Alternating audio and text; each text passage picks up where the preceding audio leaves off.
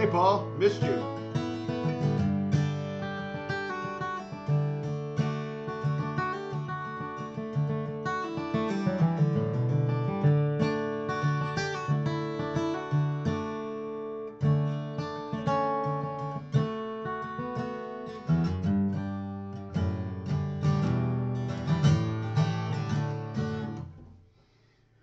You know what I'm going to do is I'm going to open up a doc, a Word doc, and have, because I'm going to say stuff that I'm like, I need to do a video on that. So let me move this over here. Let's make it really big font. Okay. Um, uh,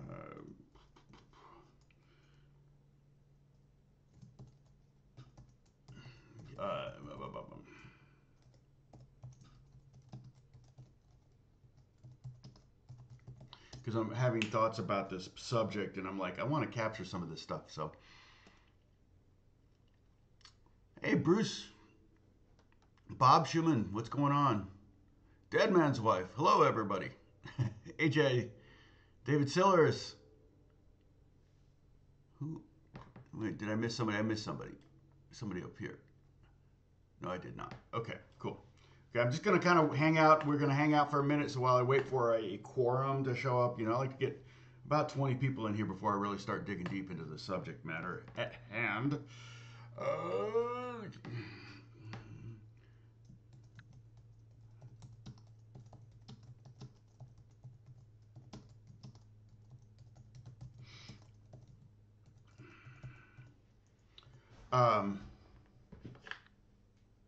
So yeah, so we're going to be talking about. I get asked about this. We've talked about this. You've been asking me about this, and sometimes people, you know, they ask me this you know, hey, how do I fill in between chords?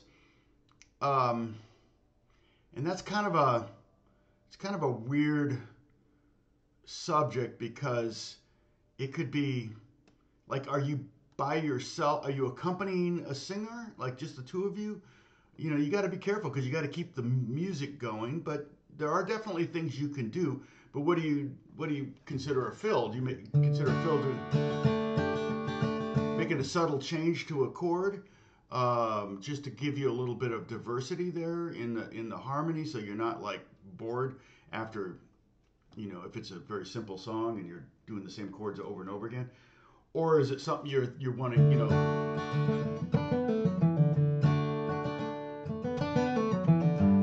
something like that where you want to fill in leading to another chord or whatever. We're going to talk about that too, like over chords and between chords. I'm hungry and I'm fasting, so it's like, oh, like I have a hole in my stomach right now. Like, oh man, I want to eat. So.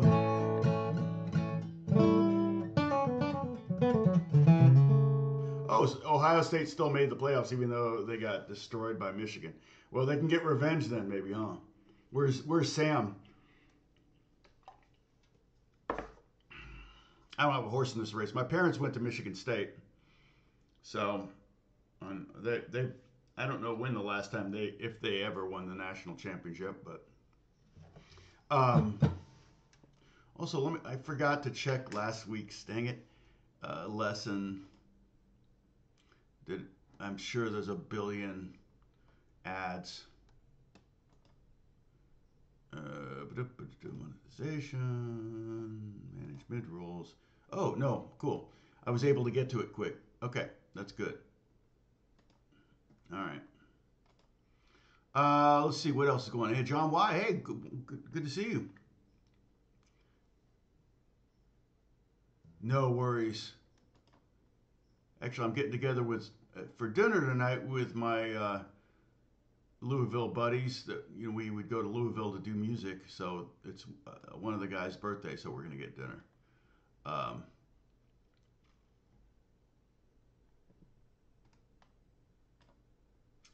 Let's see. Well, we're getting up there. So the idea of Yeah, I said embellishments, riffs, fills and riffs. Um, you know, riffs almost to me, it's like this is such a big subject. Riffs almost to me, it would be like instead of playing a chord, you play a riff. For example, like instead of playing,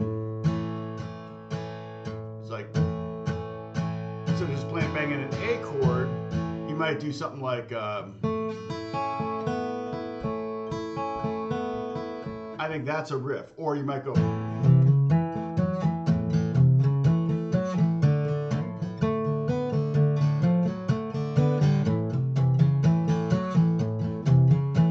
I would consider that a riff. That's not a fill. A fill is something that happens. It's a shorter thing. Maybe it's happened maybe over a pause in the vocals, like or in the melody. If there's a gap in the melody, usually the singer. I wonder if I get rid of that and get a little less white in here. Maybe a little bit better. So if there's a gap, then you could put a fill in there, and that might, like something like that.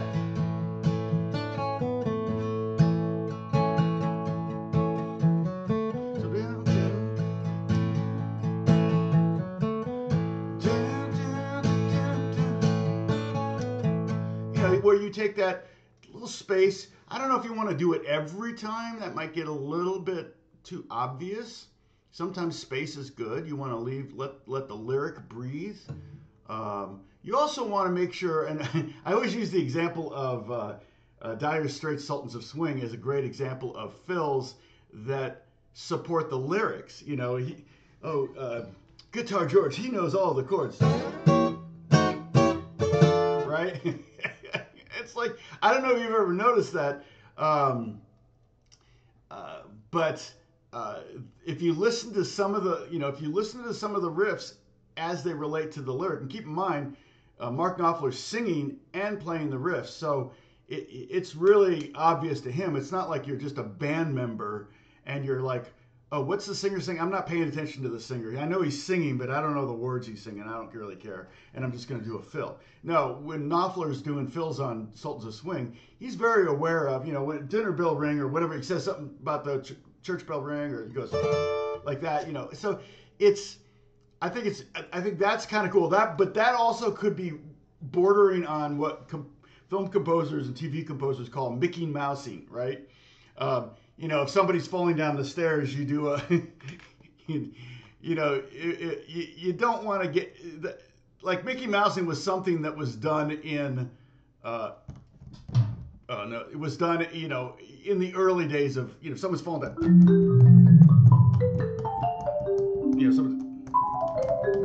like that kind of stuff, falling down the stairs or whatever. You don't really do that so much anymore. That's kind of looked down upon by most composers. It's called Mickey Mousing.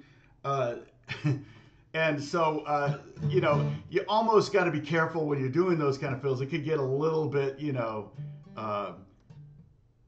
a little dorky, like if you were if someone wrote, you're playing a Christmas song and someone says, the lyric is something like, and we sat around the campfire singing Jingle Bells. You went,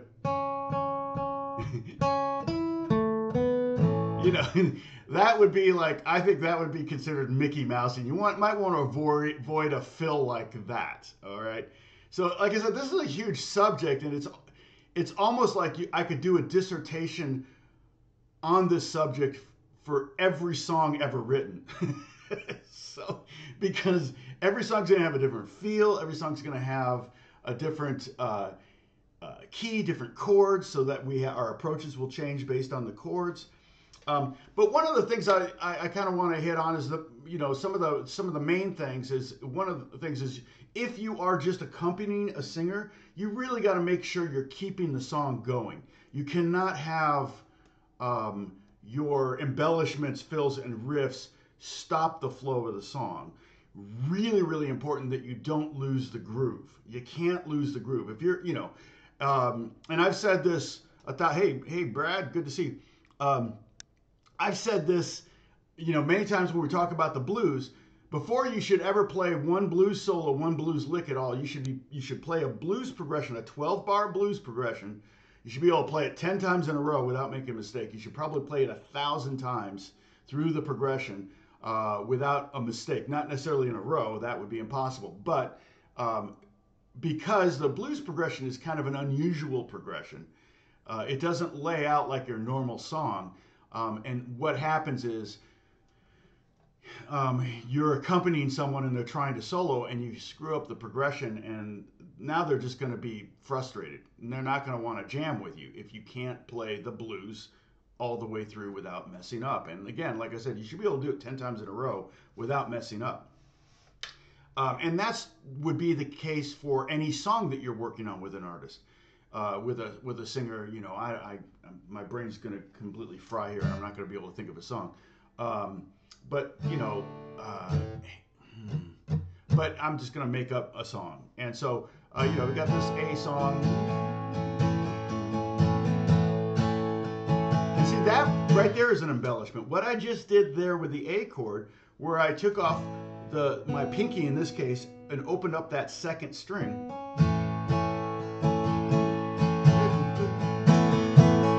That's an embellishment. I wouldn't call that a riff or a fill necessarily, but that's a chord embellishment. So again, I'm breaking this up into kind of 3 sections. Chord embellishment is something you do to the chord to make it a slightly different chord, okay? If you were to really write it out and tab it out or whatever, you might have to put a different chord name there. Like I might have to go A2, A, if you really wanted to be particular about what chords are being played. Same thing with D. If I'm going D, D sus, D, D2, okay? That would be chord embellishments. We're going to talk about that. That's part of this. And again, this is going to be a multi-part series. Hey, Gary's a perfect person to he probably utilizes all of this stuff.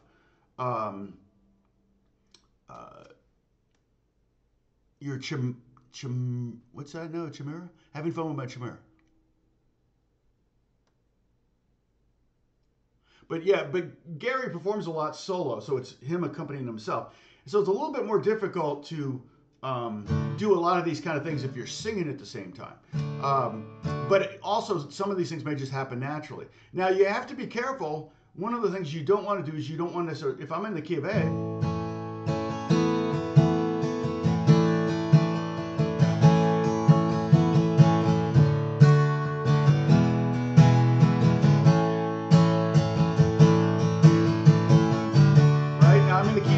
I got the 1 chord, I got the 4 chord, I got the 5 chord.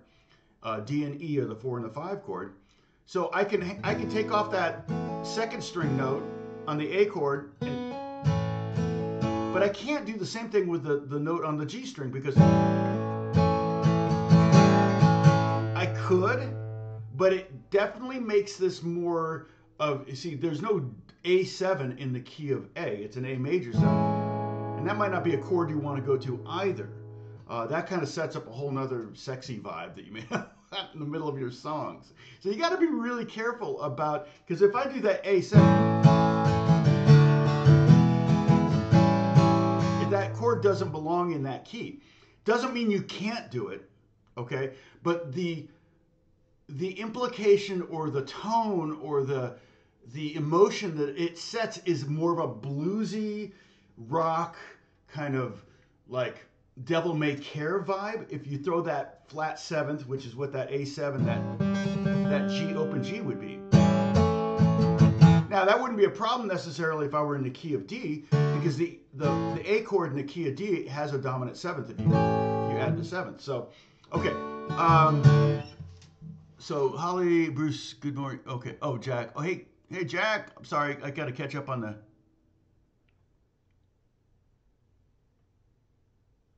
Oh, okay. A camera. Okay. Yeah, I'm not going to get one of those. My guitars are already heavy enough for me. That's funny. So it's kind of like the what's his name? Jimmy Page, the Gibson, but you got an acoustic one.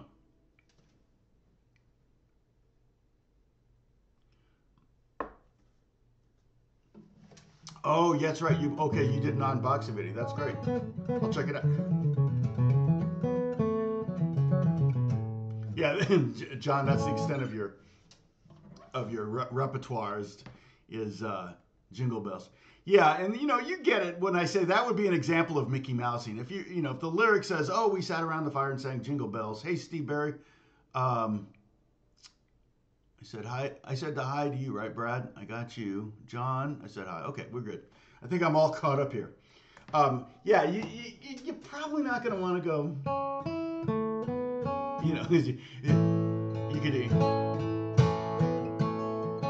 You could put it and fit it in there. Now, again, one of the greatest songwriters of all time started her song with Jingle Bells.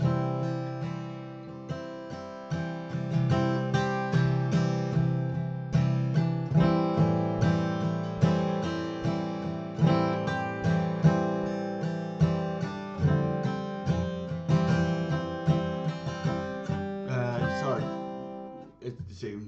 Yeah, I can do it.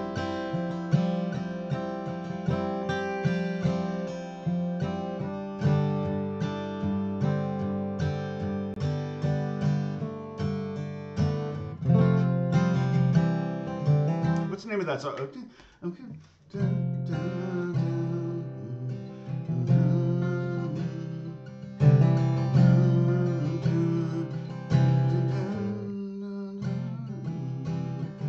Wish I had a river. Oh, the river. That I could skate away on. It's such a great song. She's such a great writer. I mean, holy cow. I mean, she's got she has it all working for her. She's got the lyrics that are just heartbreaking, and she's got the melodies that are just breathtaking. And even her harmonies are, her guitar chords. She will do so many weird tunings. Sometimes, you can't even figure out a song because you're like, wait, what tuning is that? And she's a real musician, and she's, not afraid of real. She toured with Tom Scott band, and, like jazz players and stuff like that. But Joni Mitchell is one of my favorites. Um, so, um, but let's start with kind of the easier thing, and that is chord embellishments. We're going to spend some time on this, so this may be multiple weeks. And so every chord has certain embellishments that lay naturally, and we can start with those. And then also fills, and they're basically, I would say there are two types of fills. All right, but both types could be billions and billions of fills, so it's not like it's simple to break it down. But there's fills over chords, and there's fills between chords or leading from one chord to another. So the difference might be I might go.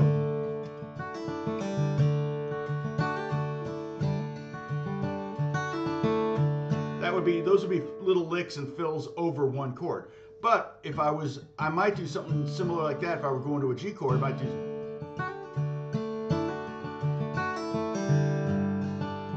See, I did. And that would be a fill that I would use to transition from D to G or something. Most of the times I'm just improvising that. I'm just kind of making it up as I go. Sometimes it's easier to get to that. Well, that's a long path to get to a point where you can just kind of naturally do those kind of things and come up with something different every time without even thinking about it. But I found that oftentimes if I go, okay, I want to do fill number 72 right now, I'll mess it up because I'm thinking specifically that I want to do it. It's with, the best stuff you'll ever do is when you're in the zone. And the best way to, you can if you keep it simple, you can get in the zone quicker, right? So in other words, if your level of ability is here, down here, you could probably easily get in the zone. If you're trying to play beyond it, you're probably not going to be in your zone so much. So if your level of ability is here, your zone range is much wider. And so that's why you want to have obviously as much skill sets as many skills as possible. And then your range for that zone. And when you're in the zone, it's almost like you're not thinking at all. It's what Steve Lukather told me that Larry Carlton told him, and that was, don't think, play. And that's a lesson I've never truly deeply learned.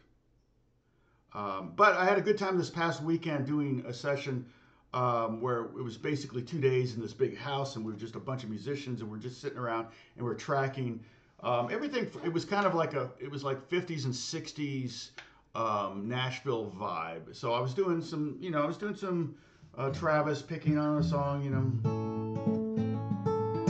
that kind of stuff. We were doing a bluegrass tune, so I got to play some bluegrass. We were doing kind of the 50s kind of.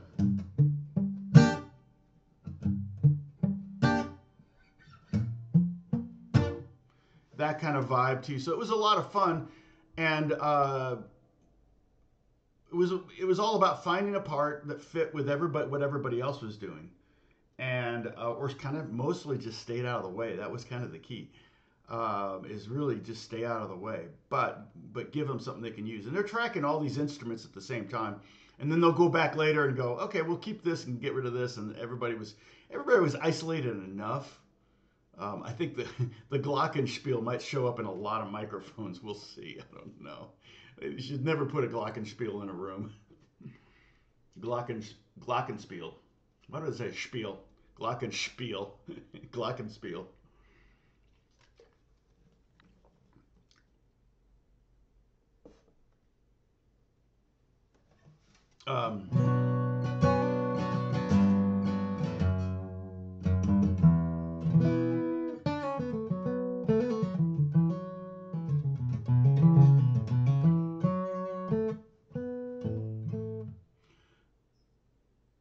Sorry, I'm reading Gary's.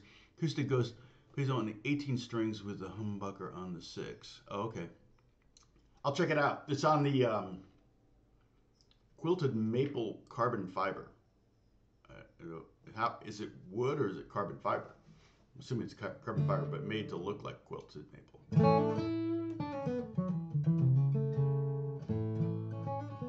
But yeah, you could do something where you could even do like a drop tuning, like a drop D tuning or something, or D standard, sorry, on the 12 string, so that you could you go to the 12 string if you want to play G but have it actually be an F chord, so you can sing a little lower if something's getting a little high. So you could do something like that. I could see having 2 6-string necks too, but yeah, I don't perform much, so I don't, I just need a guitar in my hand. I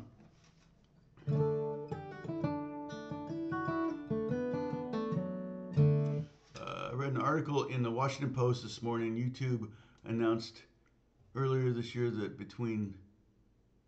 they paid out 30 billion to content creators. Yeah, well, I mean, YouTube wouldn't exist if there weren't content creators, right? So they better, or if they don't, and that's why and YouTube makes something like, I think the YouTube creators sold it for $1.5 billion to Google, and they now make $1.5 billion every 6 weeks or something like that. So run the numbers, how long YouTube's been around. But yeah, 19 to 21, that's pretty good. I think it's every 10 days they make $1.5 billion. What was paid for the company they make in every 10 days. It's crazy. But it is simply an advertising model. And advertising will always be a thing, and it will always be, I guess, needed. I could advertise. I could pay Google money to advertise my channel. I've never done that. I could do the same thing with Facebook. Facebook's kind of cool because it's very targeted. If I were still teaching guitar lessons, I could target, junior high and high school kids in my neighborhood with ads about guitar lessons. And the reason junior high and high school kids is because they tend to stay with you all the way up until they go to college. And so you've got a student that you may have a student for anywhere from 3 to 6 years. So it's really smart to get kind of advertise in the local schools if you can for students. But anyway.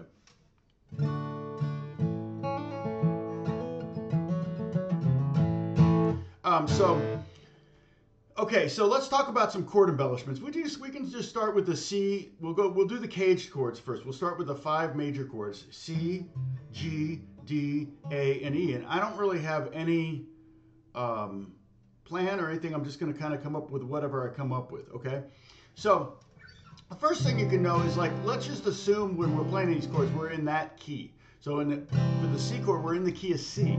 So I might avoid the C7 because C7 would be the key of F.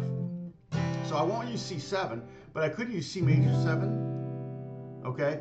But again, a major 7th chord implies a real emotion that you may not want to apply in the song. You know, if it's a blues tune, you're not going to want to go to if it's a blues tune, you can do the C7. So that's my, you know, that's one exception there when you're doing a C7 in the key of C. You can do all 7th chords when you're doing the blues, dominant 7th chords. It's totally fine. We've talked about that in the past. So there is no single tonal center in a typical blues. But in the key of C, you know, if the song's a heavy song, or if it's a dark song, or if it's even, like I said, a bluesy song, you're not going to want to go that C major 7. But you could hammer on that. So take your C and take off your first finger.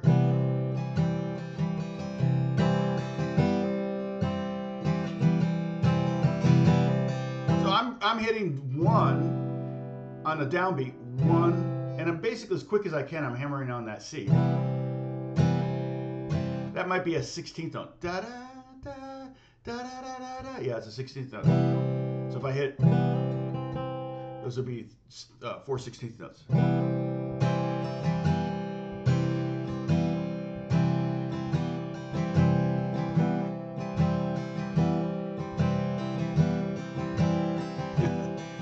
You've been pretty good. I hope so.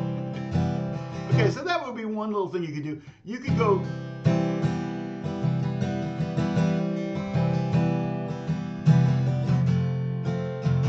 You know, the nice thing about the C major 7 is it has that B note in it, and that's kind of wants to go to that F chord. So if your next chord is F, you could go.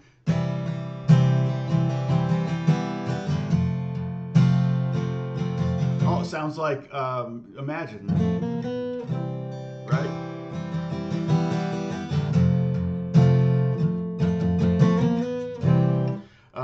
And so, but yeah, that might work.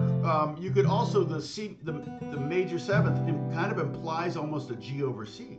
So you could use that as instead of going to the G chord. Say the song is.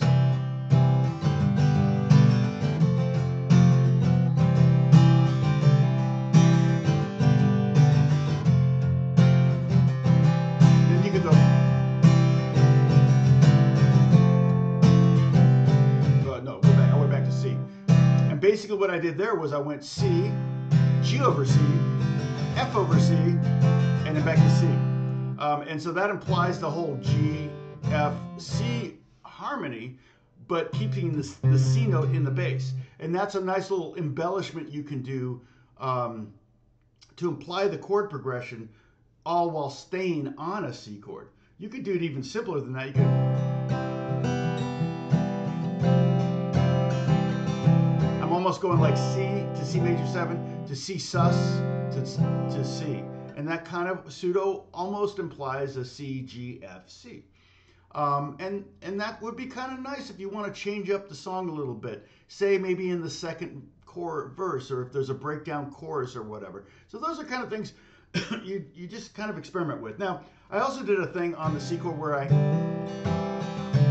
probably the most common embellishment over a C chord is hammering on your second finger. So I'm opening up the D string and I'm creating, essentially for a moment in time, I'm creating a C2 chord.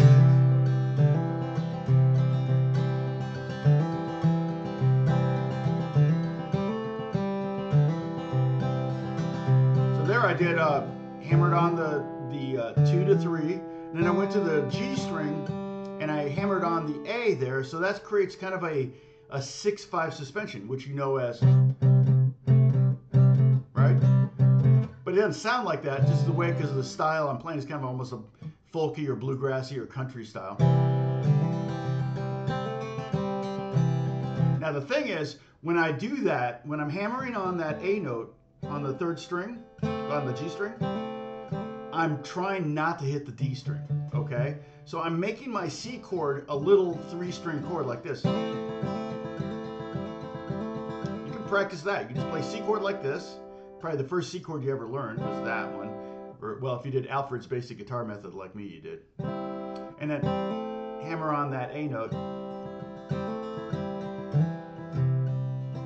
So, because the reason is, if you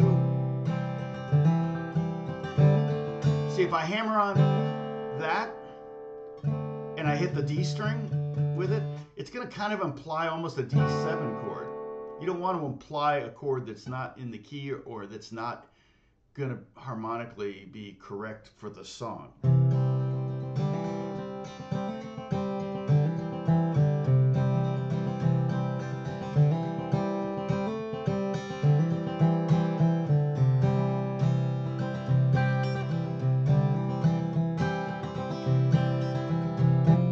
Now, there's another one you can do is you can do the F above the E. I like this one a lot, especially if you hit that, excuse me, the open E string.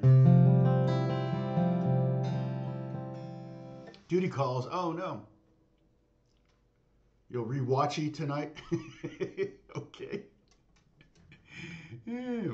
But how do you determine which notes to use for embellishments? Yeah, it's just trial and error, man. You just gotta mess around. That's part of the reason why it's fun to play with other people. Because so if you jam with another guitar player, guys can sit down and practice. And when I say guys, it's the unisex guys. It's like all you guys. You can sit down and play. One of you can be more solid and the other one can kind of embellish more, and then you can switch. That way you don't lose track of the progression. That's, again, the number one thing is don't do anything that's going to mess up your progression. If the song is, 4 beats in each chord, or I can do like the A minor, G, the standard 1-6-4-5 progression. The 50s, it's still being used today, though, obviously. You don't want that to come to pause, to hesitate at all, because somebody is singing on top of it or playing on top of it, and you want them to be able to do their job. Actually, they're kind of your boss. If you're playing with a singer, you can think of them as being your boss. You want to make them look good, all right? That's job one. And then once you've got that established, once you have the song nailed, then you can start adding little things. And as far as what to do, yeah, that's just trial and error. Like, for example, you might go, on the A, go into the 1-6-4-5 progression. I might.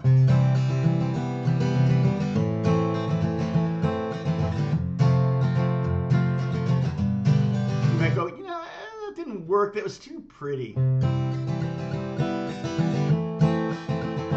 then it might work if you like, okay, that worked, and now I want to do the same thing to the A chord. Just sounds like dust in the wind.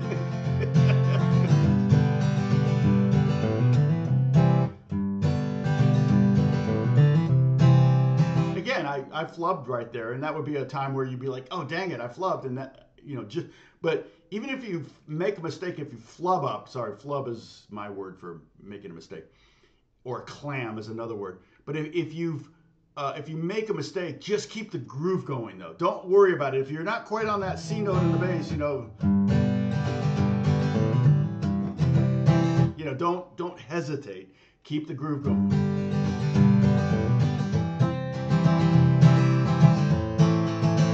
That's really almost hard to do. It's really hard to do when you're by yourself. If you got a band with you, it's almost like, you don't have a choice. You gotta keep up. You can't, like if you drop a beat, meaning you add a beat to the measure, you can't stay a beat behind the rest of the band. But if you're by yourself, you could totally stay, it's like, oh man, I added a beat now, now what am I going to do? And we've all done that. So, okay. Now, hey, Jan, what's going on? I just saw you join. Not a loaded question, though. And John's working now. John's a dentist, so he's probably giving someone some Novocaine right now. So,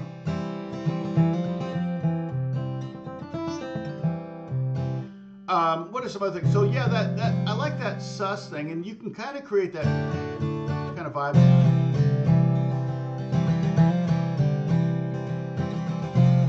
So what I'm doing there is I'm playing a C chord, and I'm adding my pinky right below my third finger on the fourth string, making that a C sus chord to C.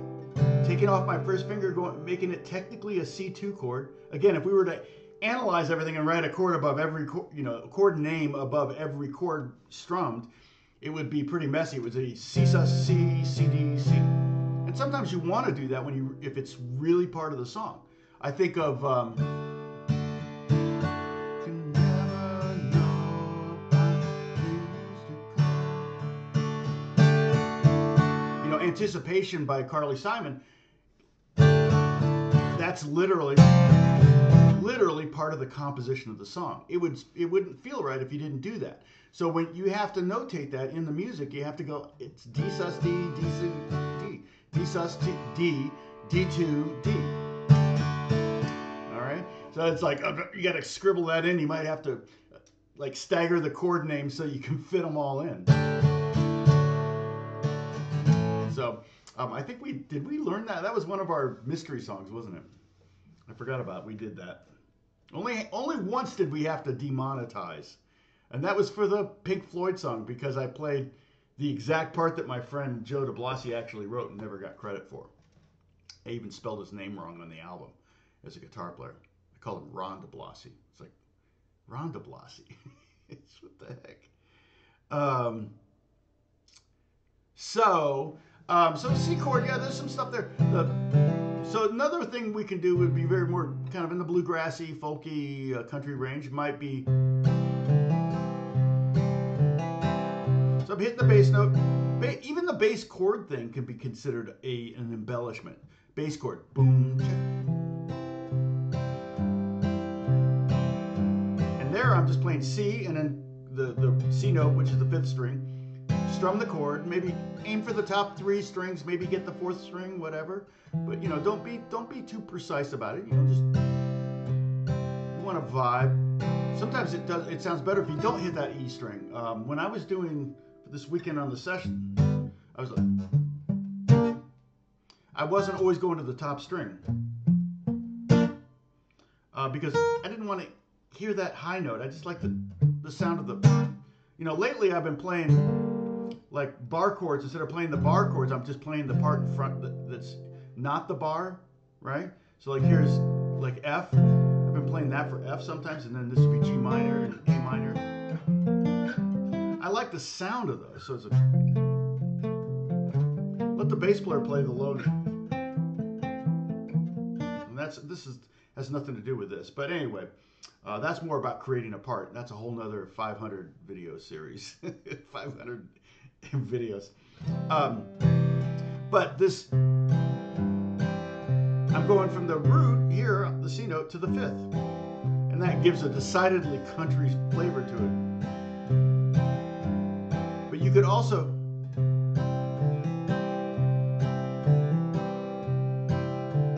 try that one. So I'm playing third. So I'm playing the C note, hitting that, then strumming the chord, and then I'm taking my second finger off of the D string and hitting it open and hammering it on. And I could either just hit the G string, and if I were doing that, I would probably hit that G string with an upstroke, just so that I'm kind of sending my pick in the direction of the bass note.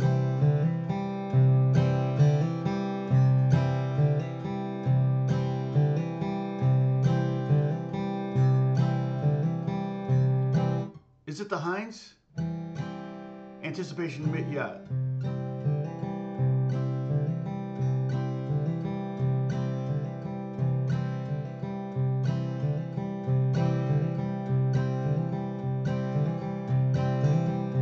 Now that I'm playing just the G string. You can play a chord too.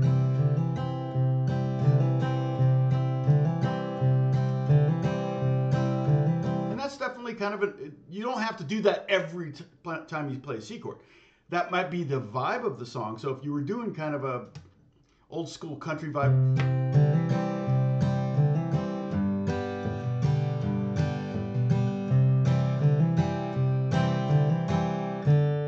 what would be? You wouldn't really have that same lick available to you, the F chord.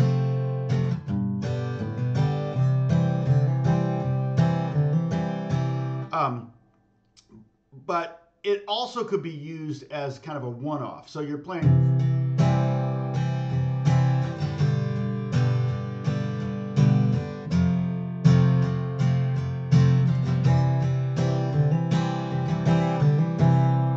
I kind of put it in there to fill in maybe there was a pause in the lyrics, and then I just did that little lick. And it's almost, I will do it almost without thinking. It's not something I really ever plan. And the same thing's true with the.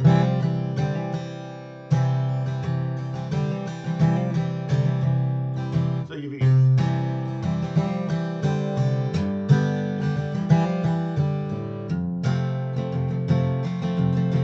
We're kind of limited on the F chord because it's a bar chord. We don't really have any available fingers or available open strings. I may show you some bar chord fill. That might be a time where you actually do what I would call a fill, which would be kind of a group of notes that are away from the chord, not necessarily outside the chord, but you stop playing a chord to be able to play a fill. Okay, so that might be. That would be a fill.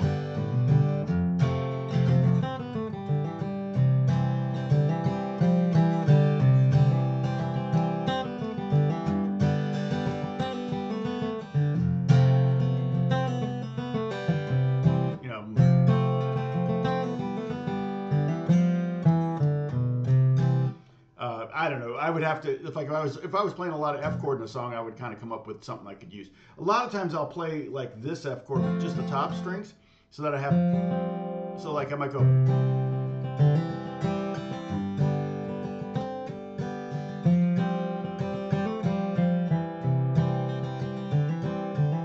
So I kind of have an open F chord. It's like an F2 chord. I could put the pinky on top and get that G, another 2, so I end up with two twos. A 2-2. I have F, G, C, and G. There's actually no third in there, but there it is right there.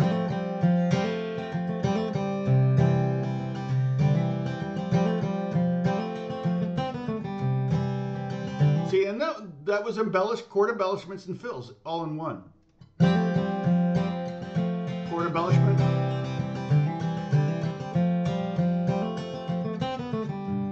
Sorry. That would be a fill technically, okay? Because it was like, okay, I stopped playing the chords and I'm just doing, oops, C chord. Okay, so that would be an example of maybe how you could combine embellishments and fills, and that's 7 more lessons. I don't know. I don't know what I'm getting myself into here, but all jokes aside, the best tasting. Ketchup or catsup. They are ketchup, right? All others are catsup. So Heinz is ketchup. No, you got to be careful because I get distracted very easily. And we could spend the next 2 hours talking about ketchup. So, okay. So the G chord, we go to the cage breath. Oh, cage. I guess I could go to A chord for cage. No, I'm going to go to G because I'm going to go in order of sharps. So the key of C has no sharps or flats. Let's go to the G chord. Just come up with a few little tricks. This is by no means was it anywhere a complete analysis of the C chord and all its possible riffs and embellishments and fills. Okay, not at all. But go to G chord, and again, in a little bit, I'll tell you again the difference between embellishments, fills, and riffs in my head. Okay, these are not like you won't be able to necessarily prove my point with Wikipedia. Okay, all right, so.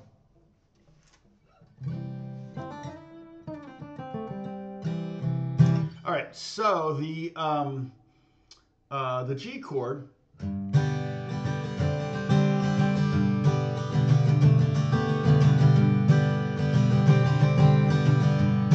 again, the most common embellishment might be that sus. So I'm adding my first finger. So I'm kind of playing a 3 open string G chord. I'm going third finger on the bottom string, second finger on the fifth string, open, open, open, and then top string, pinky. All right.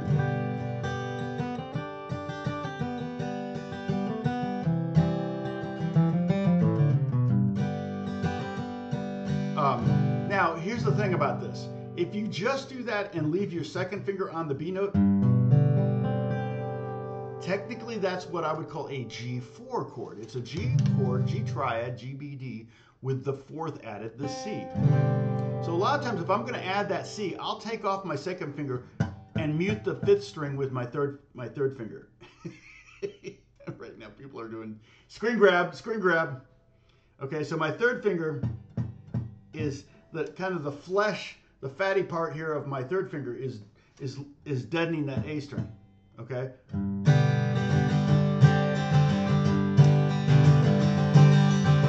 can practice doing that. Just play one strum of each.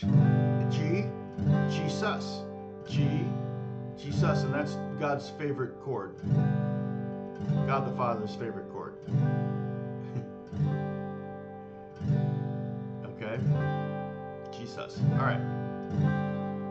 Now, again, if I had both of them on there, it would be a little bit more tension, a little bit more interesting, you know, a little bizarre, but you might not even hear it because your ear is naturally attracted to this B-C movement here.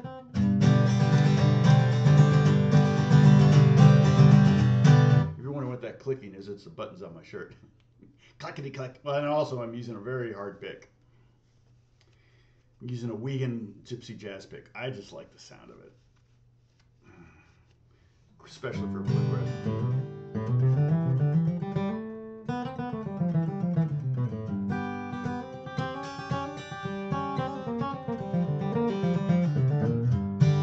I just like the sound of it. So the G chord, that's maybe one of the first things you could do. The other thing you could do, you know, you could do the major seventh thing. So if I'm playing a 4-finger G chord like this, then I might, you know.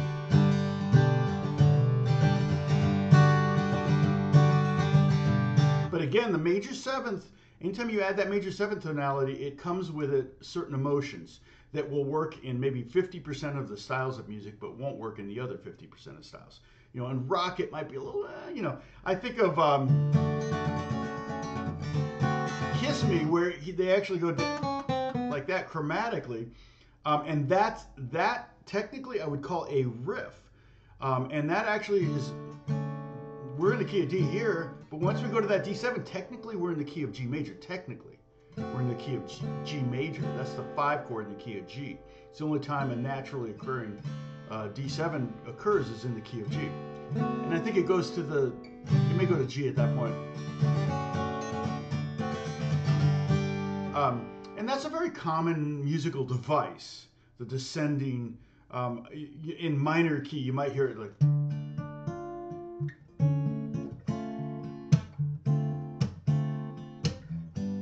It's the same exact notes, D, C sharp, C natural, to G, or to B. So I'm just going, it's the same. Okay. But it's over a minor key, so it ends up sounding like feelings, nothing more than feelings. Okay, so with the G, you know, we've got that major 7. We could go to the 7th down there, but anyway, we've got the major 7th. Again, it might work, it might not work. But you'll notice when I was just doing that, I instinctively did that hammer-on. So the same hammer-on we did with C, which was the 2 to the 3, okay, the 2 of the key chord to the 3 of the chord. Keep in mind, there's 3 notes, and you know, don't worry, there won't be a quiz on any of these things. You can order this mug. There won't be a quiz on this, on the theory aspect of this at all. But the major chord is root 3rd 5th. All right, 1 3 5. Holy, holy, holy. Okay.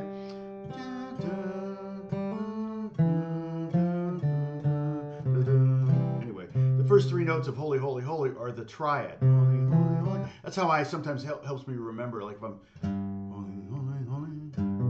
Okay, I can find those triad notes just by kind of silently singing or in my head singing Holy, Holy, Holy. Now, if we do that in G, it's G, B, D. So that A note is the 2. If we go up the scale, 1, 2, 3, 4, 5, 6, 7, 1. So we're adding that 2.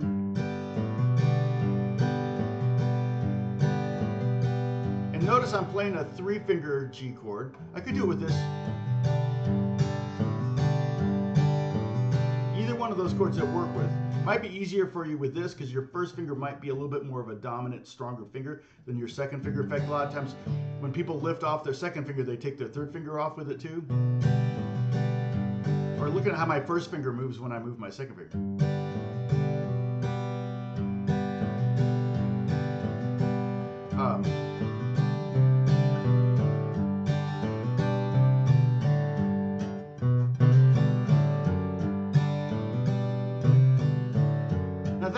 Sounds more like a riff. That little thing, I don't know that I would use that in a song that has a G chord. That almost sounds like its own song. I might use it though. I don't know. That might be, that's kind of in the more fill range. So if I'm going, like G.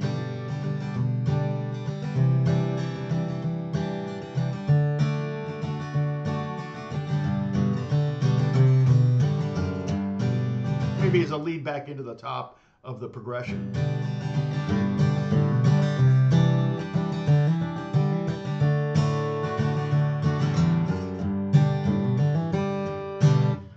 And so that's, and again, that when I did, okay, that's just a bass walk up. So that's kind of in the more like chord bass vibe kind of thing, but I could call that a fill. That's a fill. Remember I said there are 2 types of fills, ones that are over chords and ones that are over transition between chords or takes you from one chord to another chord. And that would have been a fill technically that took me from D to G, right? And you eventually just start to develop these as you play a song. The more you play a particular song and get to know it so well, you don't have to think about it. You don't have to look at lyrics or chords or anything like that. You just know it so well. You'll start realizing there's something you could do there, but you may not know what it is. You may have to go, you might stumble on it and go, oh, that's right. And you might do it like get the timing wrong. Oh shoot, I'm there too early. You might get there early, you might get there late. Oh no, that was on time. I'll get there late, and that kind of thing. So your timing you may have to work out. But again, it's almost in some ways, the less you think about it, the more likely you will be to land it correctly. And that would be a fill from D to G. And we can talk about that also. We'll talk about transition fills. But we're still on just the G chord, trying to find some things we can do. Another thing I like to do, if I'm playing like this G chord with a 4-finger G chord, I sometimes will put my first finger down here on the A note. Okay. People. It doesn't seem like we're having many people in the chat. Oh, we got a lot of people here. We got 35 people. It's like the same 5 people in the chat. Yo, tell me where you're from. I want to say, I'll do a shout out to you if you just get in the chat a little bit and say, hey. And Bruce, don't over welcome people and scare them off like little mice. Okay, just let people kind of say, hey, I'm in Boston, or hey, I'm in outside of Boston, or hey, I'm from the just north of Boston. I wonder if I have anyone from Boston right now. That'd be funny. But yeah, so that the 2, adding the 2 to any chord almost works in any genre. It almost works over any chord progression. You're almost always safe. Yeah, I know where you're from, Brett. Hey, Mambas.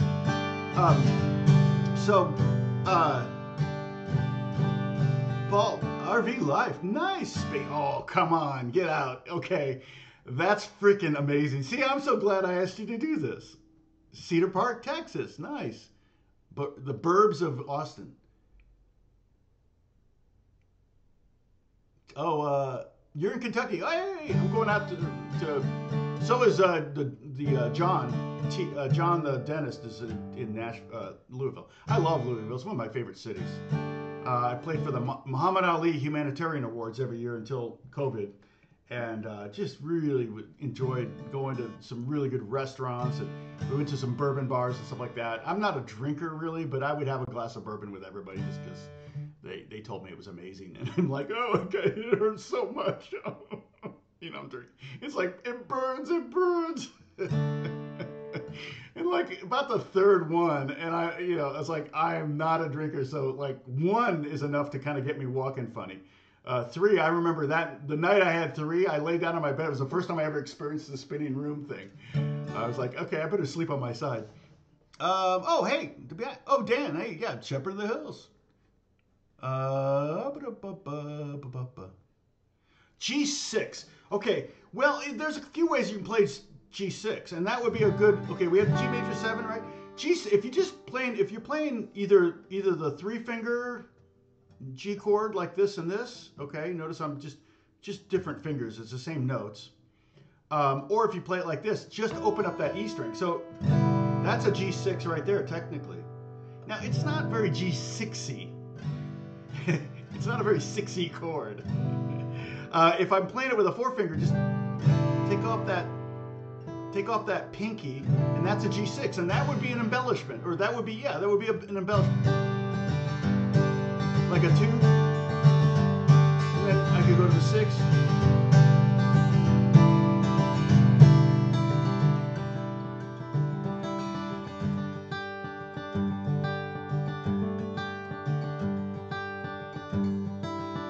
But you can also get the 6 by putting your second finger or first finger instead of on the A.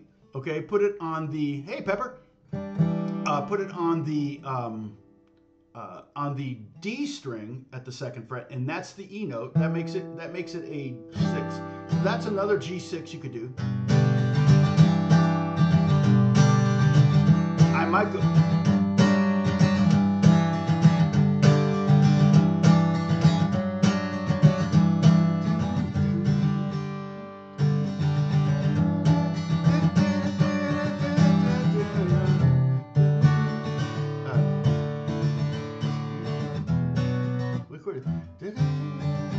Glenn Campbell's song is that. But basically what I'm doing there is I'm playing G, and then I'm moving my first finger down and getting that. And here's one of the tricks I'm doing. I'm with my 3rd finger, okay, again with the 3rd finger, I'm muting the E string, okay? So I'm only getting this note, and I'm trying to mute that, make sure that top E string is dead.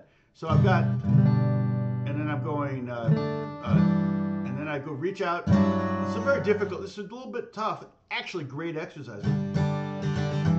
So I'm muting the A string also with my 3rd finger. I won't isolate that finger, but it's this one here. Okay. Catherine's in the house. You got a speeding ticket in Louisville. I didn't drive. No, I never drove in Louisville. It was all Ubers. Papa, over the water in the UK. Awesome. I've only been to London. I've got to get back over there. My wife and I are hoping to go to Scotland next year. That's my hope.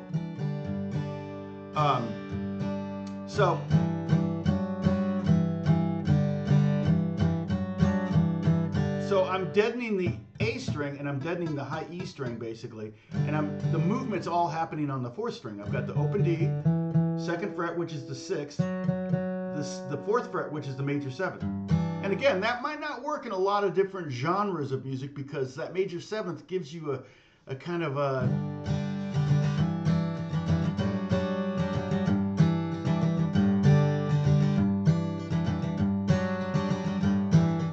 but I could totally use it. It just gives you kind of a lilty, kind of happy, light feeling. And if the lyric is not that, or the melody is not that, you really may want to avoid that major 7th.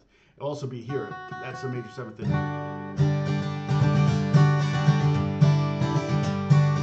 But then, like I said, there are about 50% of the genres you could probably get away with it. But I might do something like that if I'm doing like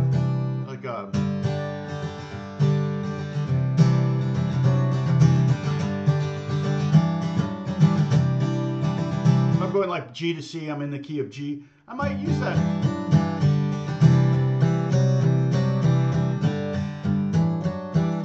And I'm just going to the C chord and I'm adding that same F sharp.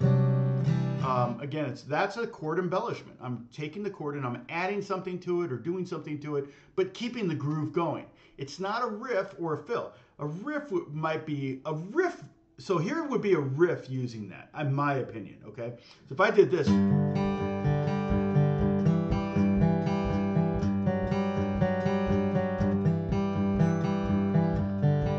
That's something you build on, right? Then somebody starts singing.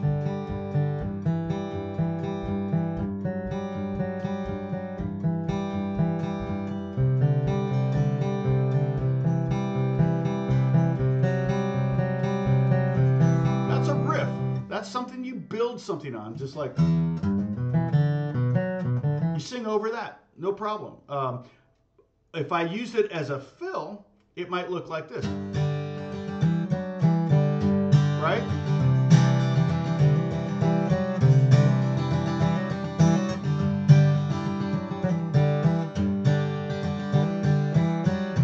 Where I'm just kind of hammering them on and kind of adding them willy-nilly. That was way too busy and annoying, and I would tick off any singer that I was playing with if I did that, but I was just doing it for an example. Mooga Mooga! What's going on, Mooga Mooga? I'm glad everybody's saying hey. Nobody from Boston, though. I'm kind of bummed. Or just outside Boston, or just north of Boston. Nobody from any of them. My sister lives just south of Boston. My little sister, who's, you know, it's weird when you're like, your little sister's 58. You're like, wait, what? Or 57 or whatever. Yeah, 57. Okay. So yeah, so that would be a chord, some chord embellishments over G. The other one I would do is like, how we hammered on that second? I would also go up to the third. I love the sound of that. So I might.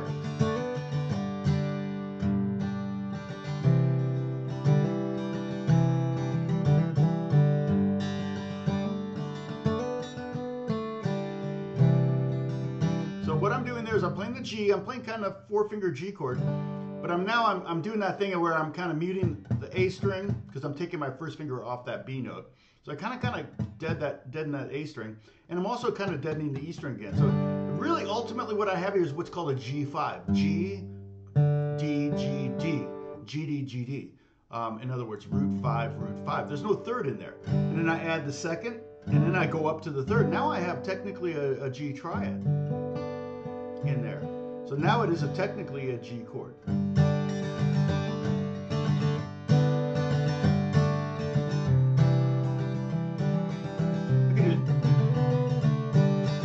Same thing over the C. It's going to take some coordination, some practice. And so what I would do again, like I always say with practice, don't sit here and go strum G for 7 bars and then in the 8th bar try to do this. Okay? Just do 1 G, 1 G2, or 1 G5, 1 G2, 1 G, and then back. Strum each of these chords just once. Because what you're practicing is the mechanics and the dexterity to play it with your left hand. You don't want to have to. You don't need to waste time. We're not getting any younger here. Let's not waste time.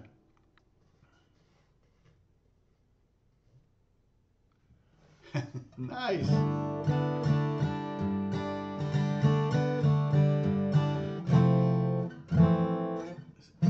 Lots of F major 7 chords.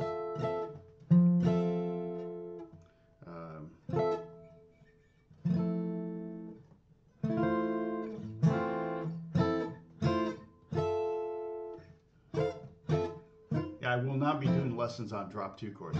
I have really, really, really old lessons that done with my old iMac camera. And if you look up drop 2 chords, I think I did like 50 of those, which I really like. I use them all the time, particularly in jazz or when you're harmonizing, when you want to, let's see, no. When you want to harmonize a melody for jazz, drop 2 chords are invaluable. But that's a whole nother 1,000 lessons right there. So, yeah, F major 7 is definitely kind of a go-to for in the key of C for the 4 chord. You know, trying to grab this whole thing, you can kind of get away. It's kind of a, I would call it a pseudo cheater chord. And again, major 7, it's going to have a certain thing to it. And if you're doing blues, you know,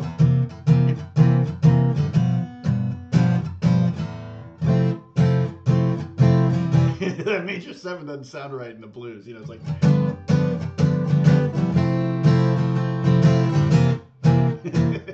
So context is everything. All right. Okay. So on the G chord, yeah, it's the other thing we did in the C chord, we hammered on, and we went to the 6. We hammered on the 3, and we went to the 6. We could totally do in G. Very, very, very common. You can go all the way up. You can hammer on the 3. You can hammer on the 6, and you can hammer on the 2 if you want.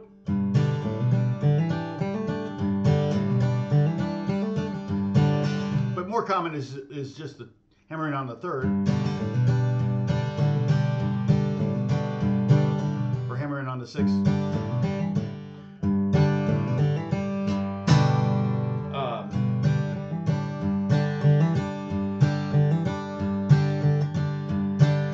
I'm making it sound country, but it doesn't have to. If it was like in a rock, let's see, let me give you a minute.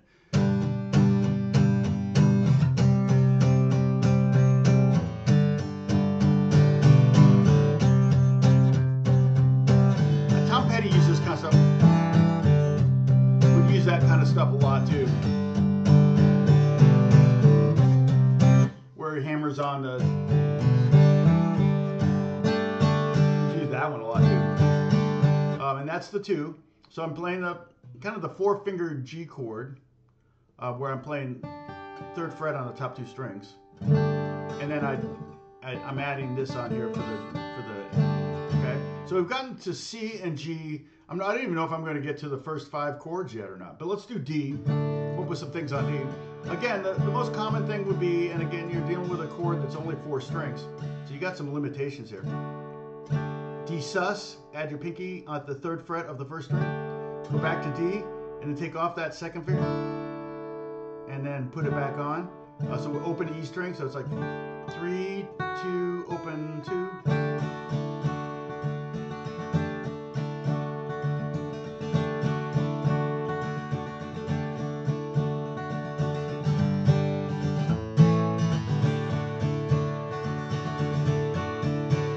There's a lot of songs, and not just Anticipation, that use that D sus thing. How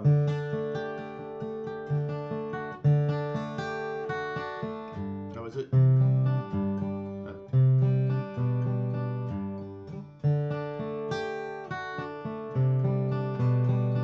And I would call that a riff, right? It's not just playing chords, it's actually making it into something kind of freestanding. See, if I were to go, that's it.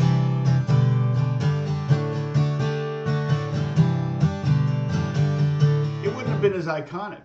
It just wouldn't have been, because it's to pick out those notes individually makes it much more riffy.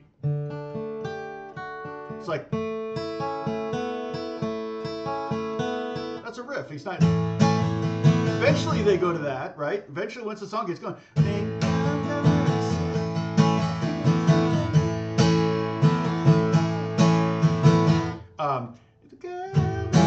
love that A7. So, is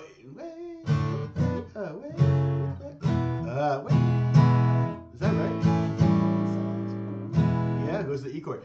That is a great example of the Beatles kind of like ignoring the rules. They did this all the time to the biggest success. So when I say, oh, you know, A7, it kind of implies you're in the key of D, so you better not do it in the key of A. Yeah, the Beatles just proved me wrong again. They go right to an E chord, which is the 5 chord in the key of A. And it's like, wait. right? So that's, you know, the rules are meant to be broken. And if it sounds right to you, do it.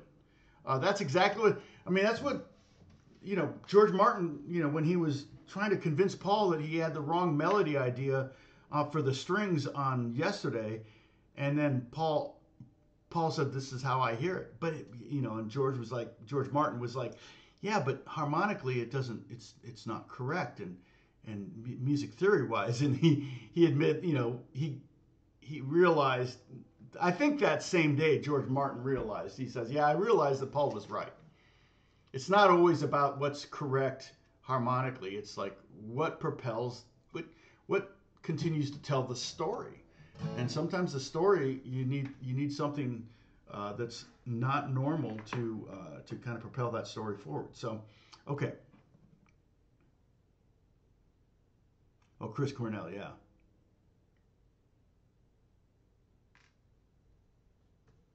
Oh yeah, that's actually, yeah. You know, I think I used that song. I can't remember how it goes right now, but I think I used that song as an example for that. For it was with a student or two. Um, yeah, so that's the most common embellishment. Okay, another thing you can do is you can hammer on that go to the open G, which is kind of weird, but you're only on that G note for a while. This would be technically a G major 7 over D, or you could also call it maybe a D4, because we have a D, not quite a full triad because there's no A in here, but we have a D, an F sharp, and a G. So you get that rub of that F sharp and the G, which I love. This would be another, if you just take a C chord up 2 frets, this is another example of a D4 chord, middle 4 strings. And anyone who learns the C chord almost invariably slides it up and goes, oh, that's beautiful, you know, because it is. But over the D,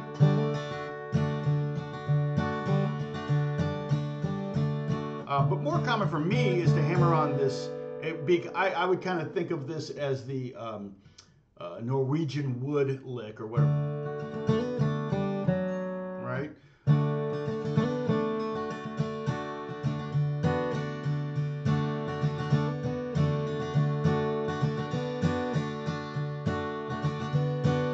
Now keep in mind, that kind of almost implies a little bit of a G chord. That's like B minor over G, but so does the sus. So you could go back and forth, like you were going.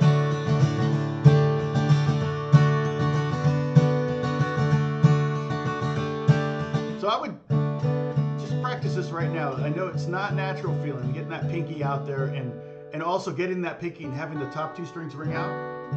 If you're having trouble with that, just get the pinky on there and pluck each note individually. You know, I don't want to hear this.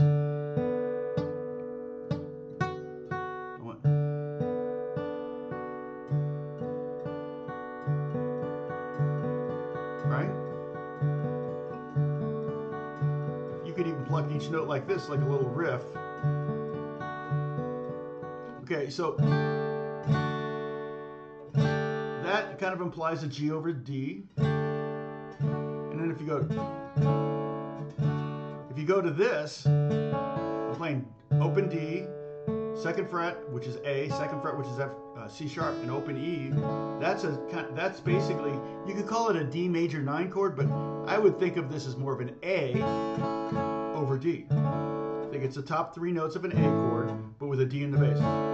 And so that implies the 5 chord. So you could instead of going, you know, there may be a time where you want to break it down, right? So we do this. The song is,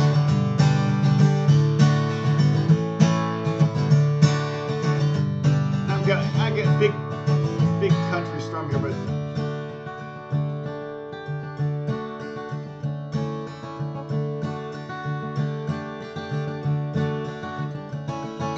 or I could even go. So I'm going D, G over D, D, A over D. Okay? And that's what we talked about dynamics last week. That's a way you can use embellishments to create a dynamic, to lower dynamics in this case. And so that G over D chord I did was basically I just play a D chord, add the pinky like I'm doing a D sus, and take off the first finger. You can leave your second finger there if you want, just so you're ready to go. Yeah, stretch pinky, stretch exactly. Yeah, don't do like 2 bars of D and then go to D2 or D6.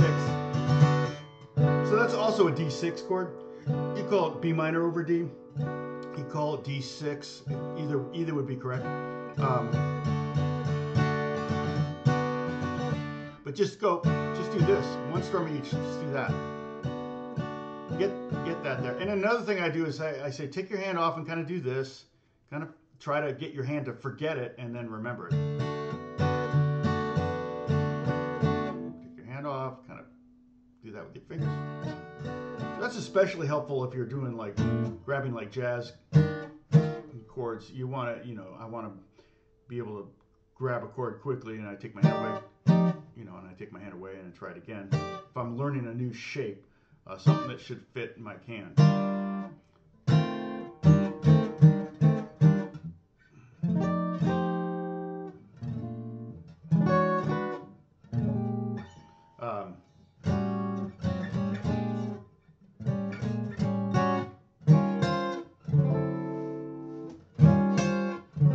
Love that. Stormy Monday. All right. Yeah, grow pinky, grow pinky. Oh yeah, imagine doing this. It's like, that's it. That's it. No, oh, it's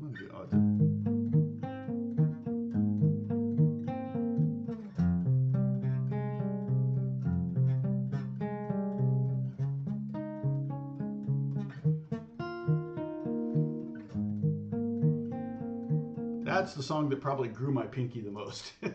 Having to grab that stupid chord. And over this one, the F minor, I had to bounce my first finger. Let's see, was it?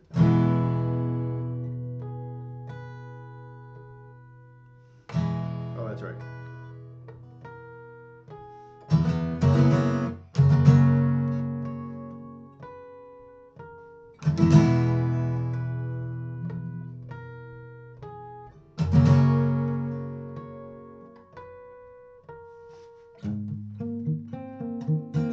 That.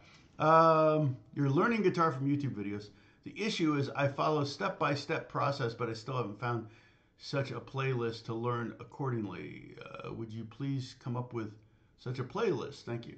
Well, I have videos out there. You can look it up. Basically, what you're going to want to do is you're going to want to kind of go on a easy to difficult arc. You're not going to want to start with like here's the quintessence. You could take a playlist like top 100 rock songs, and you could never get past song 1 because it's like they're all going to be, some of them are going to be really hard. What you want to do is try to organize the songs from easy to hard. So you can look up easy rock songs, depending on what kind of genre you want to play, but let's just say rock. Easy rock guitar songs. Or you can learn easy versions of songs. A lot of times people will learn a simplified version of a song, and then later go back and learn the full version once they have some skills. But yeah, the number one thing you have to do is fight discouragement, and then the number 2 thing you have to do is you have to encourage yourself to want to pick up the guitar.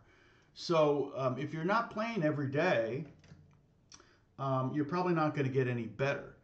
So they talk about the 10,000 hours, and I had a pretty consistent 8-hour-a-day routine I did from the age of 15 to 35. Well, let's just assume I did that every day. That would be 58,000 hours. 6 times more 10,000 hours. I don't think 10,000 hours is anywhere near enough to be an expert. But they say, oh, if I put 10,000 hours in, no, it has nothing to do with it. You could be an expert in 100 hours on some things. But on guitar, I don't know that, I'll never consider myself an expert. However, so I've done 3 videos now. I have 3 videos you can look up. I can even find them for you. But 3 videos where I talk about, 5 songs with only 2 chords. So that's 15 songs right there. If you kind of learn those, you can learn the basics of 15 songs using only 2 chord shapes, and I don't use, it's not the same 2 chord shapes, so you're learning different chord shapes as you learn these 15 songs. So that is it's foundational thing. You got to build that foundation. You got to, just like you're building a building, you don't start with the top floor, you start with the bottom floor. You start with the basement. You got to build the foundation. So that's what I would try to do. Now, has somebody already done that? Maybe. Let me search here. I can find 5 songs. Yeah, there we go.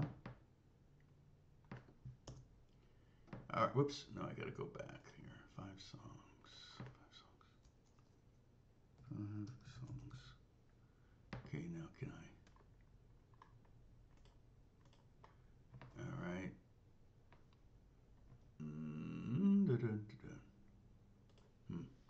All right, here's one. This is number 3. So this one has Tulsa Time by Eric Clapton, I Melt With You by Modern English, Eleanor Rigby by the Beatles, and Therefore I Am by Billie Eilish, and Season of the Witch by Donovan. All right. If I go back here, 5 songs.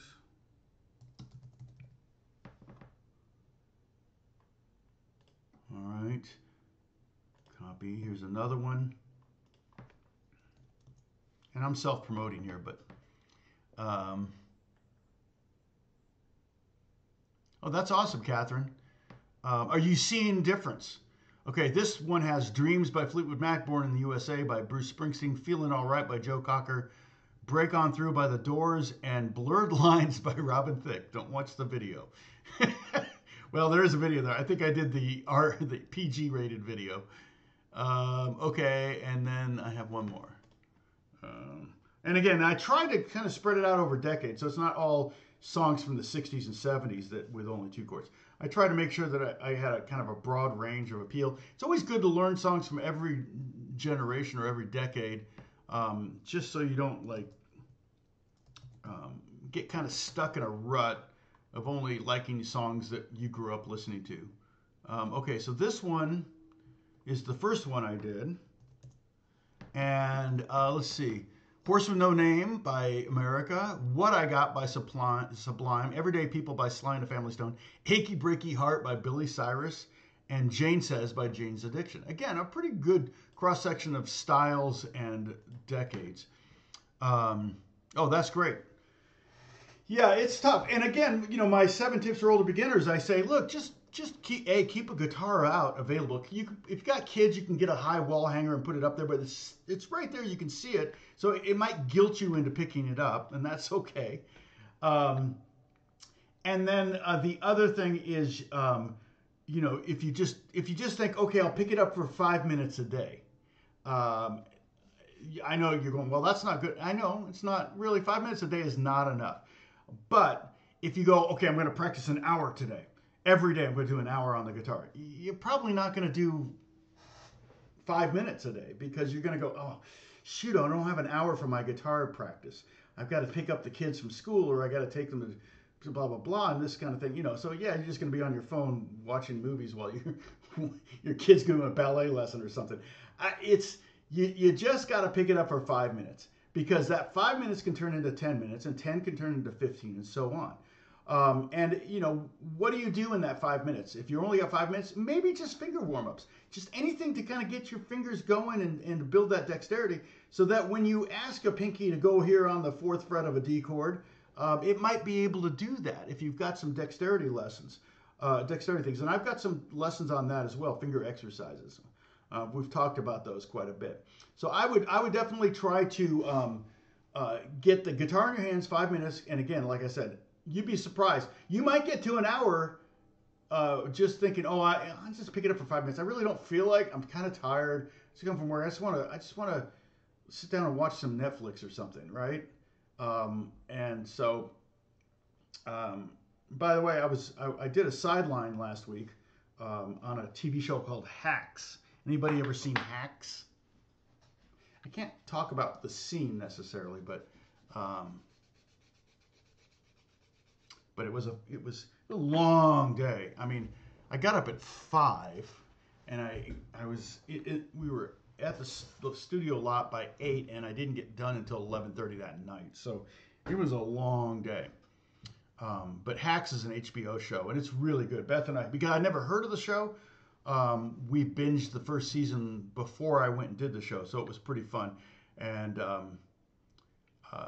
Jean Smart, the main actress in Hacks, came up to us, the band that was playing, and she came over and talked to us for a while. And I told her how much my wife and I liked the show, and she was really happy about that. So it was good. I'm sure she gets lots of kudos, that kind of stuff. But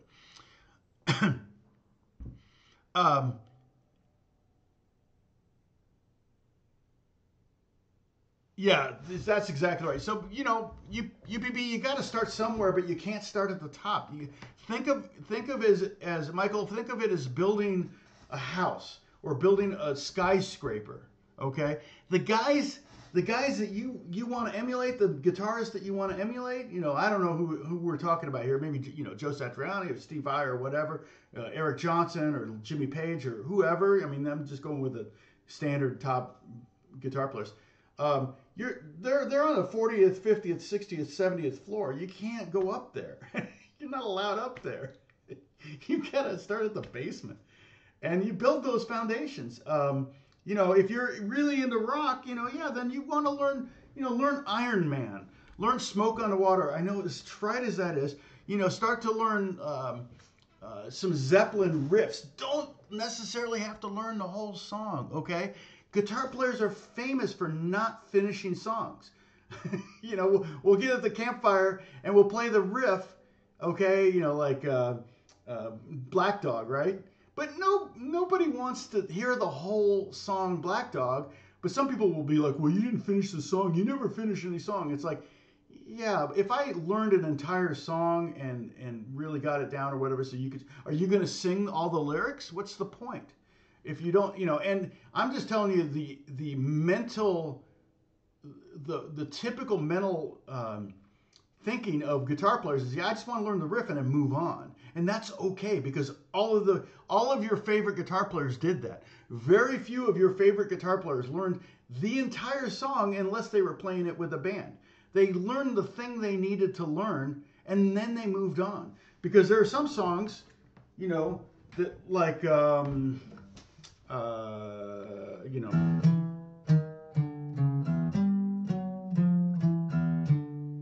right? That would be one of the first songs you could learn is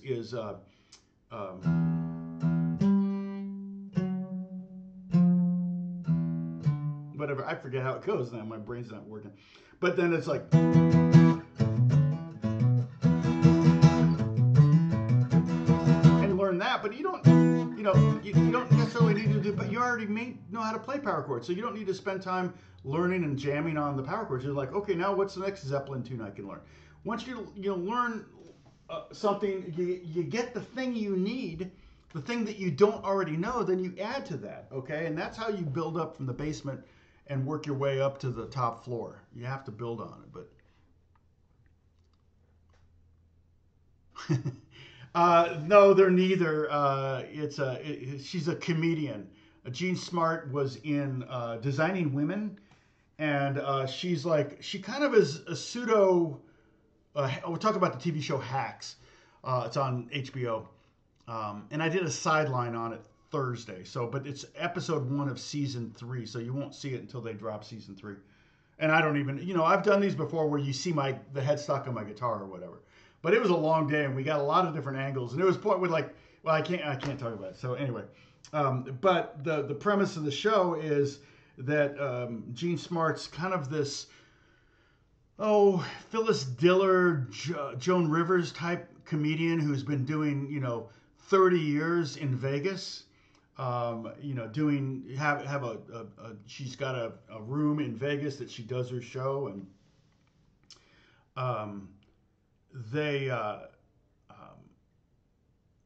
and so she's the owner of this is the first episode. The owner of the casino wants to cut her back to only weekdays only, take away the weekends, right? And so she's bummed about that, and she calls her agent and gets all mad at the agent. And the agent says, well, maybe you need a writer to help you get some more punchier, more contemporary jokes or something like that. and he's got this writer who just got fired. This young girl that's a writer, and she just got fired because she tweeted the wrong thing. So she got canceled, and so she's completely. She just bought a house in L.A. She completely lost her job and everything, and she doesn't have anything. And so she goes to Vegas begrudgingly to write for this comedian who doesn't want to write her. So it's kind of the two of them and their relationship largely. And I kind of, two of my favorite type stories are the fish out of water story. I love fish out of water stories and the peeling the onion story. And it's got both of those things kind of working together. So, it's a cool show. It's fun to be part of the cool show. So who knows if you'll see me? I hope you do. Let's see. So that's that premise. And so if you end up, oh, and another thing, Michael, as soon as you can, get in a band or start jamming with other people. You will get better faster, and I'm sure there's some people here that can testify to this. You will get better faster when you're jamming with others. If you could set up a weekly jam with other guitar players, just to get together, even with just acoustic guitars or little amps or something, somebody's house. The fear of making a complete fool of yourself. You could even say, hey, let's work on this song beforehand, and let's try to bring it together so see if we can all play Black Dog. That kind of thing. That would be a great way to get better. The other thing too, if you have the money to take private lessons, if you can afford it, if you find a good teacher that you really, I had some students that got really good, and I almost couldn't teach them fast enough. But invariably they were young. They were junior high school age. They're like freaking sponges. And they have technically kind of all the time in the world. I mean, I know they've got studies and extracurricular activities and stuff, but you'd be surprised at how much time some of these kids will spend on it. And what might take me 10 minutes to learn, these kids can learn in 1 minute. It's really amazing. So,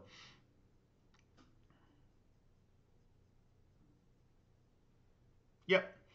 Yep, the timing is another thing. It's not natural at first, and keeping your arm moving and all that stuff. It's real important. And that's where a good teacher will come in. Because if you're playing what I call the standard folk groove like this, like,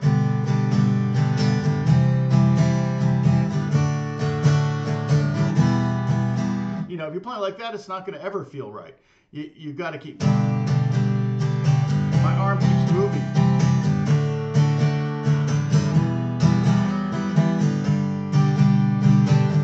So help me remember that we got G, C, and I guess D chord done with the chord embellishments. I'll do A and E, and then we'll start talking about minor chords. And then we'll start talking about riffs. I'm kind of throwing it all in there. Like you're getting a little bit of riffs and a little bit of fills, and you're getting all that stuff kind of thrown in there. But the timing thing is it's one of those things where some people may never get it. You may not ever get how to groove or whatever. I think everybody can technically learn it. I guess maybe there are people that are tone deaf, like they are with melodies, like they could never sing a melody. Like my dad was tone deaf, he couldn't sing a melody. My stepdad was tone deaf, he couldn't sing in key. But is that a P90 Les Paul on the wall? Well, kind of, yeah. I'll pull that down in a second.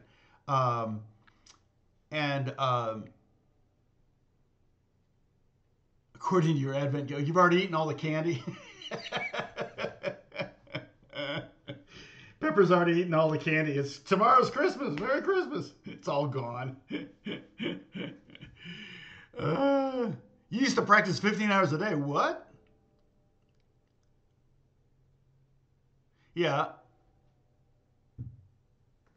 Yeah, that's the long hours. You might want to practice a little less so you can sleep and rejuvenate. Yeah, it's weird because there are some people that are tone deaf, right? You can't carry they can't find. I've worked with them. I've said sing this note, and they like and like no they can't find it. I go, okay, slide up and stop when you get there. They don't ever hear it. They just can't hear it. And there may be some people that have the tone deaf equivalent of rhythm, not being able to play in rhythm. I don't know. I'm not saying you do. I'm just saying some people, if there's something like that, you could work 24 hours a day and never ever get it. So that, yeah, working with a teacher might not be a bad idea. Again, jamming with others, you could in 15 hours you would get less than 1 hour with jamming with another guitar player. Particularly one that's better than you, but doesn't have to be better. It can be. It's funny because you can have guitar players at different levels, but like they all know different stuff. So it's like this guy may know something that this guy doesn't know, and I say guy, I mean all unisex, male or female. But this person may know something that this person doesn't know, and it's like, oh wait, what did you just do? It's like, oh, I did this, and this person gets a little better because of it, and this person's like, well, what did you just do? Oh, I did this, and they go, oh, okay, cool, thanks, and it's not a competition. You're trying to lift everybody up, and you may just do the blues and practice soloing, and that's a whole nother thing because soloing, it requires you to have kind of an imagination and to be able to hear melodies and think of something that wasn't there before. And oh, did I? Yeah, I did pin the Discord link. Thanks, Bruce. So, oh yeah, the it's an Epiphone, and technically it's a.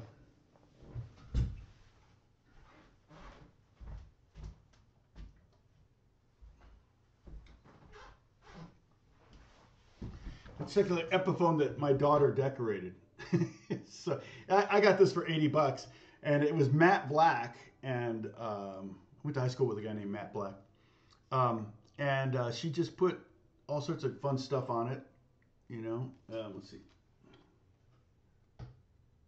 It looks like a Beatles album cover, right? It says "I love you" on it. You see that? Can you see "I love you"? See the kitty cat, and the faces, and the hair, and the mustaches, side faces. Even the face hit up here, right there. See that face there? I forget the artist that I used to love looking at his pictures because you would find all sorts of crazy things in it. But yeah, that's really cool, huh? But I have it tuned high strung, so technically right now, it's high strung.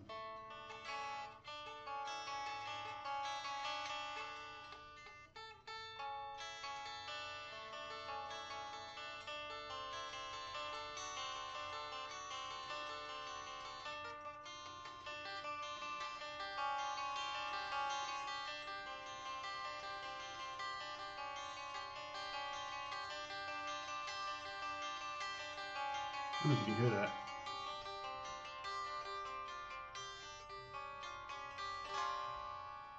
But yeah, I love high strung because you can create those type voices you get on piano that you can't get on guitar.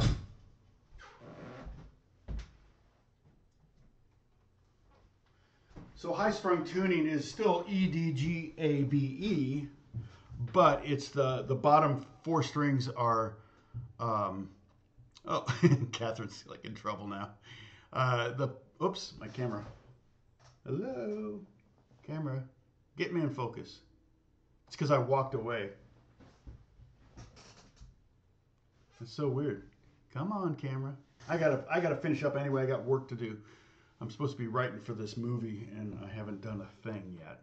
I've got some ideas, but okay. Why are you not? Boop. There we go. All right.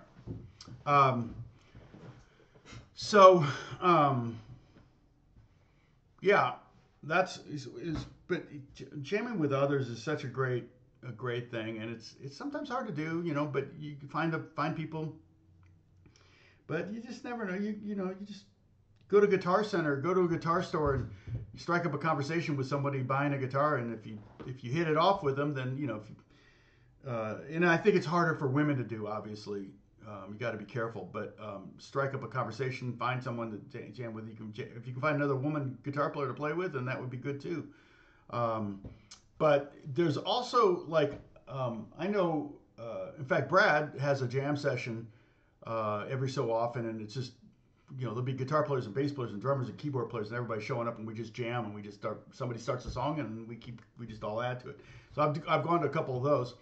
Another friend of mine has one at a church, and the church lets them use the basement, and gosh, there must have been there's probably 12 guitar players there. One guy brought a bass, Somebody brought a mandolin, somebody else brought a banjo, and they're just playing Beatles songs. They actually had books, songbooks.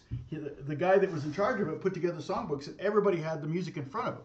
Now, again, it was just basic things, and then they would sometimes go around, and everybody take a solo or whatever. There were just Beatles songs or Buffalo Springfield or Crosby, Stills, Nash and Young or whatever. It was kind of, the guys were mostly older. There were some young kids there too.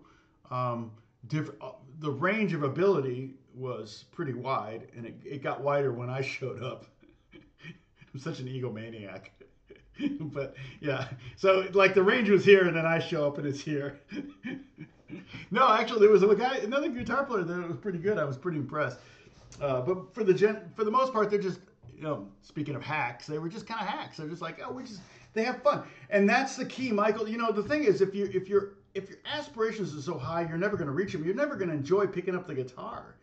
And I don't mean to say don't have aspirations. I'm just saying be happy with the small victories and maybe get out and play in front of people. And you might find that, because there's only room in the world for one Eric Johnson. So you're not going to be the next Eric Johnson. There's only one Eric Johnson. You might be the next Michael, but there's not. I help the room get better. I don't know about that. I can't even hear myself. I try. But yeah, so when you're trying to get better on the instrument, again, the two things you want to have is the fight discouragement and encourage yourself to pick up the instrument. Those are two things that will help you get better. And then I have, then there's theoretical and musicality things and playing tricks and tips and stuff like that come after that. But the main thing is just, pick it up. And if you're trying to be the next Eric Johnson, yeah, I would totally be discouraged. Eric Johnson discouraged me. I mean, I heard him when I discovered Eric Johnson back in the 80s. I was like, wait, what? Actually, I discovered Eric Johnson back in 1979. And I was like, oh my goodness, that guy is good. Believe it or not, he's on the Christopher Cross record, the first Christopher Cross record that had Ride Like the Wind and Sailing on it. He's on a song called Minstrel Gigolo. And there are great guitar players on that record. There's Jay Graydon and Larry Carlton, and Christopher Cross does the solo on Ride Like the Wind. He's a very good guitar player. But then this kid named Eric Johnson played the guitar solo on Minstrel Gigolo, and keep in mind Christopher Cross was from Austin, Texas, I believe, and so they probably knew each other. They probably grew up together, and so that was crazy to hear him the first time, and just like, okay, I'm not even sure how he's playing some of this stuff. And it wasn't like flashy like Eddie Van Halen. It was more just his melodic ideas were not normal. So check it out. It's a great solo. It's probably the best solo on the record. At the time, I didn't think so. At the time, I was like, oh, I love Steve. I love Jay Graydon solo, or I love Eric Clapton, Larry Carlton solo. But anyway, hey Joseph, sorry. A few years back. Yeah, I don't know. Well, I guess it was probably 21. The beginning of 21, we did the bluegrass thing. So, okay, I'm going to take off. I got to get some work done. Yeah, even the recording artist doesn't replicate it live. Yeah, never try to play exactly like the recording. In fact, somebody gave me the tip a long time ago was, don't study the player, study the players that influence the player. So, for example, I could sound more like George Benson if instead of trying to emulate George Benson, I tried to emulate Wes Montgomery, Charlie Christian, and Django Reinhardt, because those were his biggest influences. And so it was like, oh, I understood George Benson better, and I was able to play more like George Benson because I kind of gave myself the same education he had in a micro way. So that's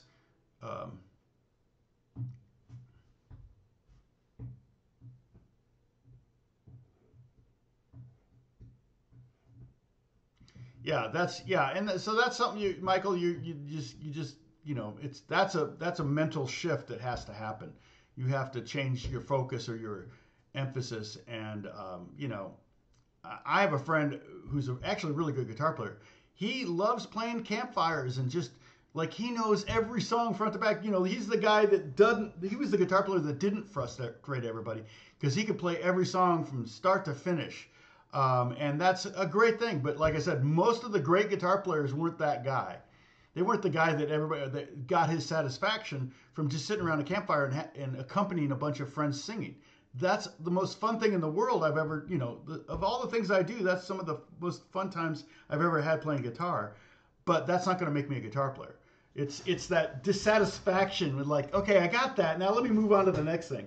That constant dissatisfaction and the constant wanting to get better. The thing that's maybe not making you happy is the very thing that's going to drive you to be the best you could be. However, the happiness thing is you could be the best guitar player in the world, and there is no measure of that. There's no way to know that. You could be the best guitar player in the world and still be miserable and completely unhappy. Your happiness is not tied to your guitar ability at all, like you just pointed out. So your happiness has to be something more outside of you and your abilities. And as a Christian, I know where my happiness comes from. But that's not what this channel is for. So I'm not gonna evangelize or preach necessarily. I just live my life, at least in this milieu.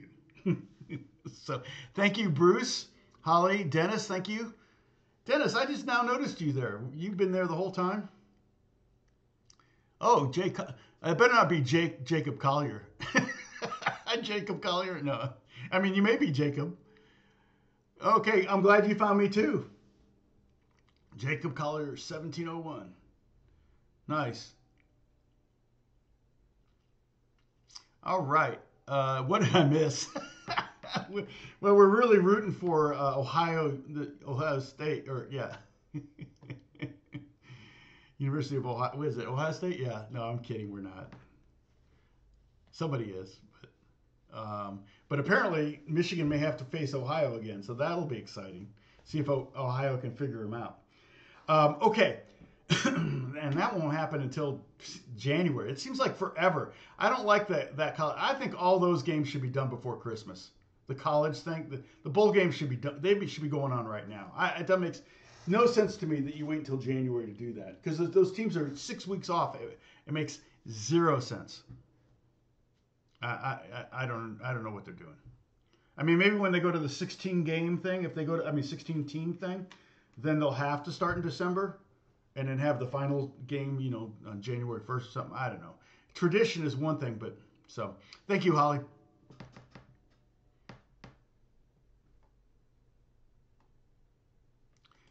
Well, and Michael, UPB Michael, being a good guitar player and being a working guitar player, one of my best guitar players in the world has the word hack in his, one of my friends is one of the best guitar players. He has the word hack in his email address because he thinks he's a hack. What I do, because I do guitar for a living, what I do is I'm a session guitar player, so I play lots of instruments and lots of styles and lots of things, and I can do all that, but I'm not a master at any of them. I'm passable on a lot of styles, and some I'm way down here. But I make a living at it, and part of the way I designed my career was that, I'm working on projects where you can't tell if someone's a master. I can play anything at any level, but I couldn't necessarily improvise that at any level. So, I wouldn't say necessarily any level, but I've never had a problem, and that's a great thing from working at home. If I've got something that's very difficult, I may have to punch in every bar and get, it may take me a while to get the passage down. Whether it's on oud or lute or banjo or ukulele or balalaika or whatever, or guitar, I'll eventually figure it out and get it down if it's playable. If it's not playable, then I let the composer know and he has to rewrite it. But that doesn't happen very often. Anyway, I'm going to take off. I got some work to do. We'll see you next Monday, Lord willing, and we'll continue on this subject. I'll be on this subject for quite a while. So today we talked about chord embellishments for the C chord, the G chord, the D chord. I may do a little more on the D chord, and then we may move on to A and E, and then maybe hit some minor chords stuff. And again, I'm throwing in fills and riffs as we go. So we're talking about all of those three different elements to rhythm playing. This is all we're talking about, rhythm playing. And again, Michael, that's something you want to prioritize. Nobody wants to jam with a guy that's just going to solo the whole time. You're not going to get in a band if you just want to solo the whole time. The singer wants, you got to figure out a way that you're going to be in a band and get better faster in a band, always. That you're supporting the lead singer. The lead singer is your boss. You got to make your boss look good. What makes him look good? What can you do? Turn down. You can hear yourself, that's fine, turn down. Because if he can't hear himself, he's not going to look good. So anyway, those are that's a whole nother lesson series.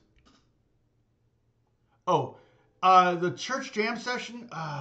Well, it's not at Shepherd, and so I'm not part of it. I can't even remember what church that was at. It was just somebody I know that did one, and I went to it once just to say hey. And I don't know. Maybe look on Craigslist and see if there's something on. I know Craigslist, the connotation, it's going to be like you're going to be murdered, but it's not. It's not. No, it's not called Good Shepherd Church. It's just called Shepherd Church, but it's not there, Bruce. I can't remember. It might have been Emmanuel Church in Burbank, and I don't even know if it would be on the church website or it was just something that. And I don't remember who asked me to go to it. It might be something you just have to know somebody at. But here's the deal, Dan. If there isn't one, where you are, or whatever, see if you can organize one.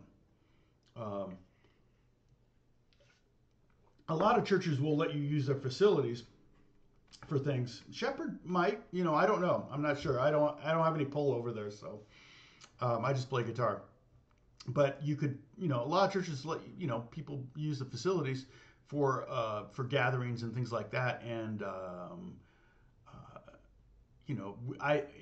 think they had coffee and donuts. Somebody brought coffee and donuts, which was cool. But yeah, so.